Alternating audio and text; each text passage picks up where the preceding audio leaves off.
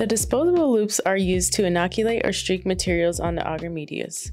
The disposable loops are available in sterile packaging, so unlike the wire loop, it's not necessary to heat or chemically sterilize before use. Because they are disposable, they are discarded after each single use. For streaking using the quadrant method, the loop must be handled in a manner that prevents contamination of the instrument. To streak using the disposable loop, first hold the loop handle, being sure not to touch any portion that will come into contact with the sample or media. Next, insert the loop into the sample.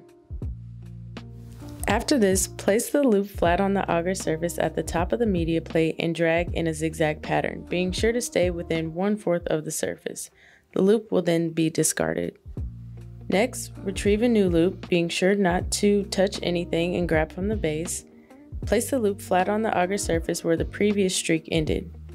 Drag the loop to the next quadrant and begin the similar zigzag motion. Repeat the process until all 4 quadrants have been streaked.